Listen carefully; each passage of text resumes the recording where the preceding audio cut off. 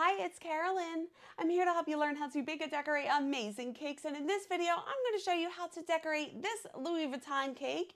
And I'm starting with my cake already baked, filled, iced, and it's in the refrigerator waiting to be decorated. I have tons of videos showing you how I do that process that will be linked below. So let's get started. I always tell you that I go to my cake and I measure my cake to figure out how big that I want to print my decorations. And this is what I mean. I already have my cake iced in the refrigerator and I want that topper just to be on the left-hand side of the top of the cake. So I take my ruler and I hold it up and I see that it needs to be about 4 inches wide and 4 inches tall.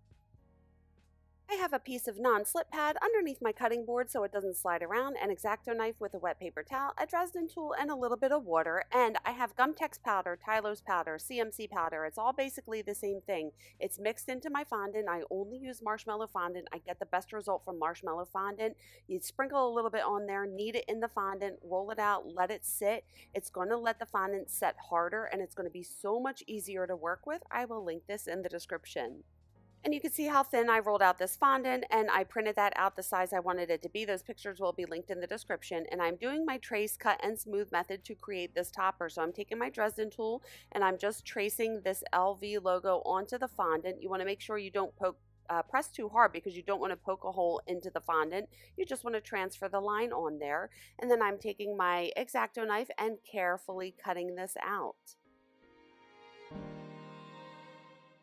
And then I want to be really careful when I peel the fondant away, just in case it's not completely cut, so I can cut the fondant and not ruin the piece as I'm pulling the fondant away. And then anytime I cut anything out of fondant, I'm going to take my time and use my fingers and my tools to smooth the jagged edges of the fondant.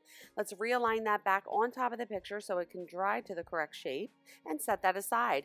Now I have some Rolcom Super Gold powder. I will link that in the description, and a little bit of lemon extract. I already have some of the powder in that bowl. I'm adding a little lemon extract to it and mix it around, and it creates this little paste, and I'm going to paint this gold. Now I want to make sure that I paint on the edges too, so you don't look at it from the side and see the yellow. I want to see gold the whole way around, and when that's done I will realign it back on the picture so it can dry to the correct shape. And I let that dry for about 15 to 20 minutes, and now I'm going to flip that over. I'm folding the paper in half so I can get the backwards logo, and I'm putting that upside down on the backwards logo because I want to easily transfer this onto some white fondant. So I'm getting a little bit of water on the back. Don't get too much because you don't want the water to seep out underneath, and make sure it is lined up perfectly on that picture. Then I have some thicker white fondant. I'm flipping it upside down so the smooth side is facing down, and then flip it over, and that is easily transferred onto the white fondant. I'm just using my Dresden tool to get it in the correct position. And then since this is a thicker piece of fondant, I need to make a guideline. So I'm just sticking the tip of my X-Acto knife into the fondant and creating an even border around the entire thing.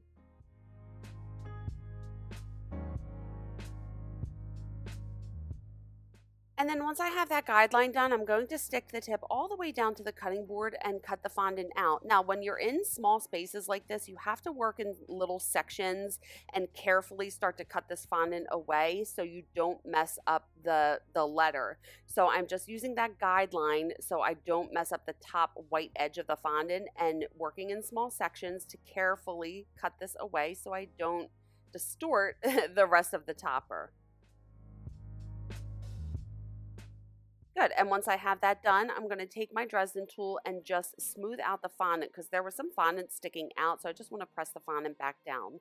And then I'm just putting the tip all the way down to the cutting board and using that guideline to cut the rest of this fondant out. And like I said before, I make that guideline first. That way I don't distort that top white edge of the fondant when I'm cutting it out. Let's flip it over, and then I'm going to use my tools and my fingers to smooth out the fondant. Like I said before, the fondant is always jagged when you cut it out, and you just need to take your time and smooth those cuts to make it look nice and pretty. Once I smooth it from the back, I'm going to flip it right side up and just smooth the edges from the top and realign that, make sure it's straight. I'm going to set that aside at room temperature to dry for a couple days. Now I'm rolling this white fondant out really long, and I'm smoothing it with my fondant smoother, and I'm cutting the bottom edge with my pizza cutter, and I measured my cake, and I need it to be 4 3/4 inches tall. So I'm putting that 4 3/4 inch mark at that straight edge and using my pizza cutter to create a line. It's going to be a dotted line that I connect, and then I can make sure that I cut this strip 4 3/4 inches tall. Now I'm getting my cake out of the refrigerator and taking a wet paper towel and just cleaning the cake board before I do this. And I'm going to get some Crisco shortening and just rub the Crisco shortening on the outside of the cake. The Crisco shortening is really forgiving, and I'm going to be able to slide this fondant piece into place. So I'm rolling it from one end to the other, making sure the bottom part is all aligned. I start in the back, and I'm pressing this onto the cake so no air bubbles form behind it. Where it meets in the back, I put a ruler down and cut between both of those pieces, peel that back piece away, and then push the seam together. Beautiful. Now I just want to smooth this on here. So I'm going to put that edible image on that bottom fondant piece that I made. I'm just sliding my thumb down to the bottom to make sure that the fondant is touching the bottom of the cake board. Use my palette knife to make this look nice and even. And here is my edible image. So I have a video showing you how I use the edible images, and I will link that below. And this isn't 4 3/4 inches tall the whole way around. So I'm sorry my hand is in the way, but I'm just taking my little needle tool and marking at 4 3/4 inches tall. And then do you see the dots that I made? I'm just using my X-Acto knife to cut an even line across. I couldn't get this fondant perfectly straight across at the top, so I had to cut the excess off. It's important that this is going to be nice and even at the top because of the way that I'm decorating it. It'll make sense as we go along, but I'm just cutting through this with my sharp X-Acto knife, trying to get this straight edge, and then I'm going to peel that fondant away and just press it down and smooth it one more time. And that looks so much better. Now this piece is a little too long to use on my cutter, so I'm just taking some scissors and carefully cutting that white border, put it up to the top of that fondant piece, and I was making a mental note of where I have to cut it at the bottom, so it's 4 3/4 inches tall. I'm just using the pattern as a guide to make sure that I'm cutting it straight. And then I want this to go across the front of the cake, so I'm flipping that upside down on a paper towel. I have a little bit of water and some piping gel, and I'm brushing piping gel all along the back, making sure I go over the edges onto the paper towel so the edges stick down to that fondant. It's very important that the edges stick down because you don't want them to lift. And then I thin it out with a little bit of water. I'm starting at the very front of the cake, and then I'm pushing it down to the left side with my thumb, making sure no air bubbles form behind it, and then I'm going to the other side. If you just press it on there without smoothing it up and down, air bubbles will form behind that image, and it's just going to not look right. And then look, I printed another image the same length, and it was just a little bit too short. So I had to print 3 images. I was so salty. But anyway, now I can use my cutter because it will fit in there. And I'm doing the same thing. Flip it upside down and get a little bit of piping gel on the back, making sure I go over the edges. And then I'm aligning it down the left side of the cake. And do you see how I'm pushing the image? I'm pushing it next to that other image that was on there, and I'm smoothing it from bottom to top to make sure no air bubbles form behind it.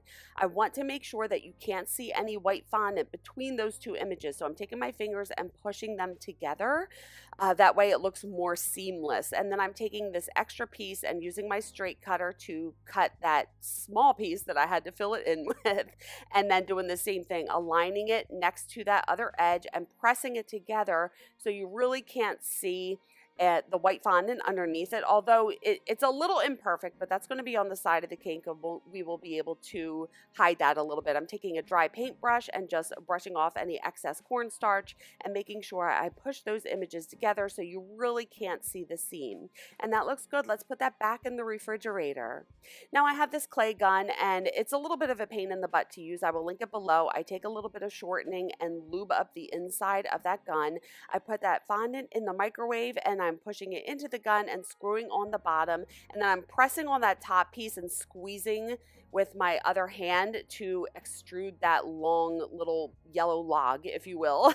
And then I am painting it gold. So as I'm painting it gold, I want to make sure I roll it over so I'm painting the entire thing and you can't see any yellow through the gold.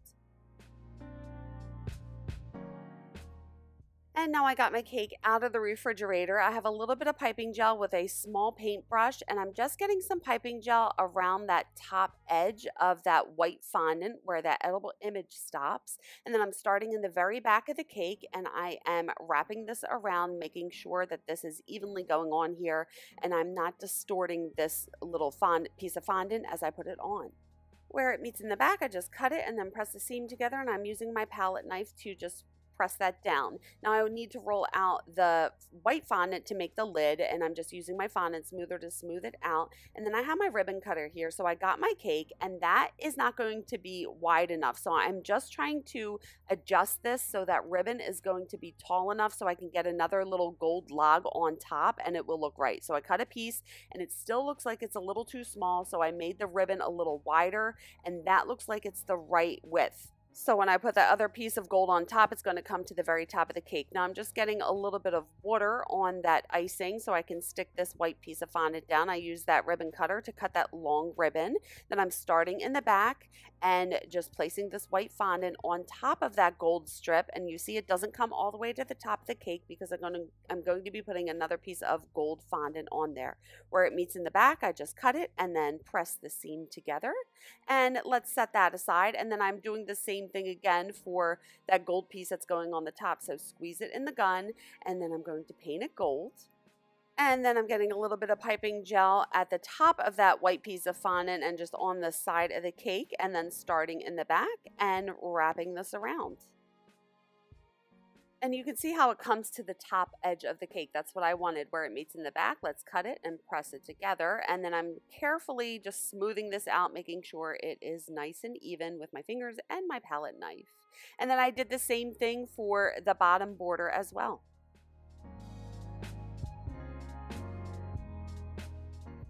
And that looks good. Let's put that back in the fridge. And now I want to get a skewer in the bottom of this topper. So I'm going to twist it in. Don't jab it in. I have to put it right in the center so you can't see it. And that's why I rolled that white fondant out pretty thick so I can get the skewer in here. I wet the skewer and I'm twisting it in there. Flip it upside down to make sure that you can't see it poking out the back either. And I'm just trying to get it in as far as it can go. And then I'm going to set that aside so it can keep drying. And now I am making the makeup brush. So I rolled some black fondant out. I wet that skewer and I pressed the skewer into the fondant, and I'm just rolling it back and forth to cover the skewer with the fondant. Now I need to keep a little bit of the stick exposed so some of the stick can go into the cake board, and then I can put the top of the brush on there. So I'm just cutting a little bit of that fondant away and then just rolling it just to make sure that it is an equal thickness. And then I'm making the metal part of the brush. So I'm just rolling out some yellow fondant. I'm going to paint it gold, and I'm cutting the ends, making sure that it is the same thickness as the black part. And then I'm making the brush head. So I have some tan fondant. I'm rolling it into a ball, then kind of tapering it at one end. And I want to make sure the tapered end is the same thickness as that black and that gold piece that I'm rolling out, so it will fit on the brush and it won't look weird. And I'm cutting that bottom part. And I'm just using this tool. I'll try to find it, link below, just to make these brush line details in the fondant. Now I want to make this edible image banner, and I have a video where I go into detail on how I make these, and I will link that below, but I'm just using my straight edge cutter to cut it down to size. And I rolled out some yellow fondant. I'm going to paint it gold. I have that ribbon cutter, and I just cut a thick ribbon on here, and then I'm going to stick that on top, and I'm pre-cutting this so it's the correct size. I'm going to flip it over and paint the back gold because you're going to be able to see it a little bit from the back and the front. I'm taking this tool and I'm just making these line details in this piece that's going on the brush, and I'm painting that gold, and then I'm going to paint the front of that gold banner gold. So I'm just making sure that all of this is painted gold. Then I get a little bit of piping gel behind that edible image name banner, and I want to center this on that long gold piece, starting from one end, going to the other to make sure no air bubbles form behind it so it has an even gold border. And then I'm creating a hole in this piece with a toothpick before I stick it onto the brush. So I'm getting a little bit of water on either end and then sliding that down there. I need to make that hole. I pre-make a hole, that way it's easier to slide down onto the brush. And then I'm doing the same thing for the brush head. I pre-made a hole with a toothpick, get a little bit of water on the end, and slide that down.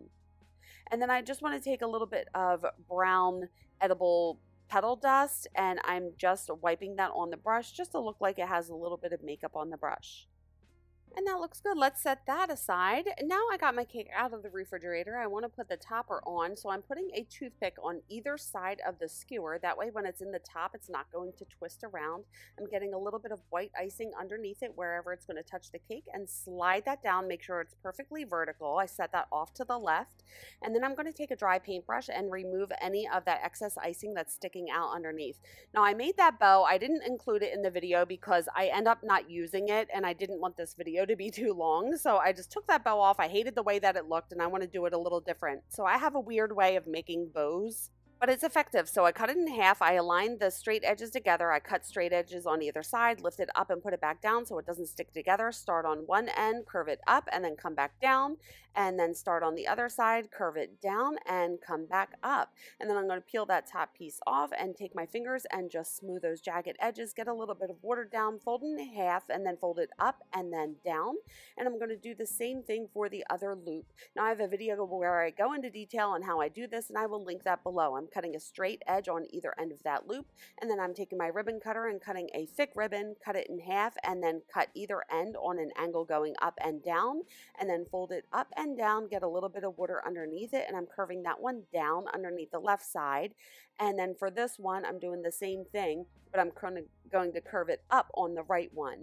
And then I'm cutting a rectangle, and I'm folding in the edges on either side just so it has a smoother finish, and then get a little bit of water behind the entire thing. And I'm getting water underneath those little tails where it's going to touch the loop and stick that together. And then I want to make sure that these loops don't sag, so I have a paper towel and I just rolled it up from one end to the other. It's just a piece of a paper towel, and stuck that in either of the loops. I'm getting some water on the inside of that bow and sticking it down on that little rectangle piece, and then pushing them together. And then I want to lift it up and wrap it around the middle. Sorry, my hands are in the way. Then I flip it over, and then I'm tucking that behind it, and then flip it over again, and voila, here is my effective weird way of making my bow. And I'm going to set that aside before I put it on the cake. Now I rolled this black fondant out a little thicker than this colored fondant, and I'm making the eyeshadow palette. So I have my ribbon cutter set to a thinner thickness, if that makes any sense. I'm cutting these rectangles, and then I make it a little thicker, and then I'm going the other way to make sure that these are all the same height and the same width. And then I place them on the black fondant before I glue them down with some water to make sure they're getting them in the right position. And I'm carefully putting these on here to make sure that they have equal space in between. Use my palette knife to make sure that everything is nice and straight. And then I'm using my pizza cutter to cut an even edge around the entire thing, and I smooth my cuts obviously, and let's set that aside. Now I got my cake out of the refrigerator. I'm going to just place that on there before I set it with some icing or whatever to make sure everything's in the right spot. Then I have my bow. I'm like, which way do I want to put it on here? And I'm holding it on different angles, and I think I like it like that, hanging off the side a little bit. So I get a little bit of icing behind that center piece, and I'm going to carefully stick this on the side of the cake, kind of on an angle to give it a little bit of more visual interest. And then I'm getting a little bit of icing behind the bow where it's touching the cake, and I'm using the handle to press that against the cake. And I'm doing the same thing for the other loop.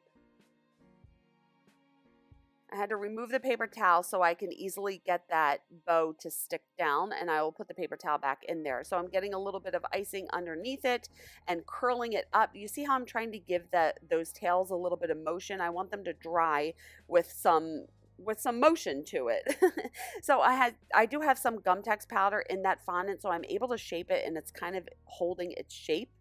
Just making sure it looks nice and pretty. And then I'm going to put the paper towel back in the loop so it doesn't dry flat. And now I want to put the name banner on here, so I'm kind of waving it in the front of the cake and getting a little bit of piping gel behind it wherever it's sticking to the cake, and pressing that down and curving in the ends to give it some motion. And I want to see where I want to put this brush, so I think it looks good there. So here's where it gets a little tricky. I had a little piece of that skewer sticking out of the bottom of the brush, and I made a little mark onto the cake board so I know where the brush is going to go. And then I'm taking a toothpick, and it's a half a toothpick, and I'm hammering that down into the cake board to create this hole. And then I'm just like pushing it down and lifting it up so I have a place to stick this brush. Do you see how there's a skewer sticking out the end of the brush? Got a little bit of piping gel underneath it, and I'm sticking that down into that hole that I created. And then where it's touching the cake at the top on the side, I'm getting a little bit of white icing behind it and pushing that down onto the white fondant. I'm using white icing because it's touching the white fondant and you won't be able to see it. And then I'm using a dry paint brush and just removing the excess icing. And then I didn't like that brush head. I thought it looked weird, so I wanted to make another one. So I pulled that one off, and I want to make it a little smaller, and I am using that little tool to create the brush detail. And off camera I painted it brown again, and I got a little hole in the bottom and some piping gel down and slid that back down, and I just feel like that looks so much better, so I'm glad that I changed it. And again, I'm just removing any icing that's sticking out from the side to make sure that you can't see it. I got some icing behind that eyeshadow palette, and I'm sticking that down on top of the cake. And I'm going to put that back in the refrigerator. Now, I made these balls. I thought I filmed it, but I couldn't find the video, so maybe it didn't record. But all of that fondant has some of the Tylose powder in it, and I rolled 4 balls in each color in varying sizes. 1 big, and then 1 smaller, and then 2 a little bit smaller than that. And for the yellow ones, I want to paint them gold. So I have that Rolcom Super Gold, and I'm just doing, I have a gloved hand so I don't get it all over my hand, and I'm painting all of these gold. And I want to make sure that I do 2 coats because the second coat always deepens it and it looks so much better. And now I got my cake out of the refrigerator, and I want to put these balls on here. So I'm removing those paper towels, and I'm getting a little half toothpick in the bottom of those balls, get a little bit of piping gel underneath it, and I'm sticking these down. The toothpicks just help prevent them from sliding around all over the place. In the cake board, when I put the balls down, I hammer a toothpick in, I take my snips and cut off the excess so that toothpick won't stick out the top of the ball, and I'm just doing this wherever I want to stick the balls to the board. The toothpick is going to help prevent the balls from sliding around, and it's going to keep them really secure. Then I'm creating a little hole in the side of the cake before I stick that one down on there. So I'm just randomly sticking these balls onto the cake and the cake board.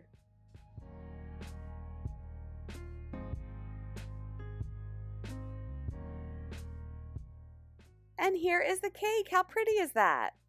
So there you go. How cool is this cake? And there is a couple things that I want to say about this. I know it was a quick voiceover tutorial and some things could get a little confusing. Now, I put that white piece of fondant, I wrapped it around the cake before I put the edible image on there because I've done it in the past where I lay that white fondant down, I place the edible image on the fondant and then wrap it around the cake. But when I wrap it around the cake, wherever the seams are, they split apart and I can't get the seams together, and you can see a little bit of fondant through there. So I like to put the fondant on the cake and then wrap the edible image around it. That way I can press the seams together. And you may ask, can I just put the edible image directly onto the cake? Do I need to put it on a piece of fondant? Yes, you can. The reason that I prefer to do it this way is because the fondant creates a smooth vertical surface, and if your cake isn't perfectly iced, if there's a little bit of bumps in it, or if it's not perfectly vertical, you won't be able to see that through the image. The edible image won't bubble if you place it on the fondant correctly. And it is inevitable that you are going to have seams if you wrap edible images around the cake. It's just all about trying to make them meet up as good as possible. Now, I know I showed you briefly the first bow that I made, that I wanted it to stick up off the side of the cake and have the little tails come down. I just hated the way that it looked. I did film it, but I didn't want to include it because I know this video is already a little too long. So that happens sometimes where I have an idea, I go to put the decoration on the cake, and then I don't like it. Kind of like the tip of that brush, how I saw that it was sticking out. I just thought it was too big. I didn't like the way that it looked, so I quickly replaced the head. So that happens a lot as I decorate my cakes. I tend to switch things up to make it look a little better. Now I have tons of videos showing you how I make bow cake toppers and bows for my cakes. Those will all be linked in the description. But I always make my fondant bow right before I place it on the cake because I still want it to be a little pliable, and that way I can get it into the correct shape on the cake and then it will dry to the correct position. I don't like to make my bows early because I just find it easier just to make it, put it on the cake, and then it can dry on the cake. If you need to make your bows in advance, I would personally keep it stored in a Ziploc bag or something so it remains pliable, so that way when I put it on the cake, I can get it into the correct shape. So this cake on the inside is a 3-layer not torted 6-inch cake, and I have a video where I talk about when I tort and when I don't tort my cakes, and that will be linked below. And it feeds about 16 to 20 people.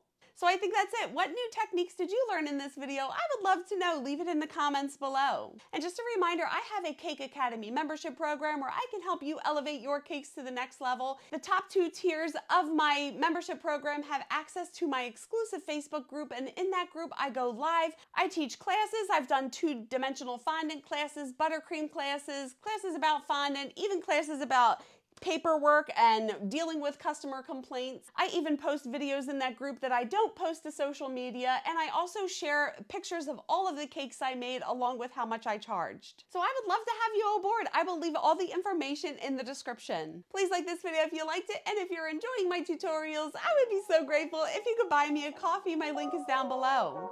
And I would love it if you would keep in touch on socials, and you could check out my website. And if you want to stick around so you can watch this video next, and hit subscribe and the bell if you haven't already. Thank you so much for watching. I love you guys. And remember, it's cake. Have fun. I will see you on the next one.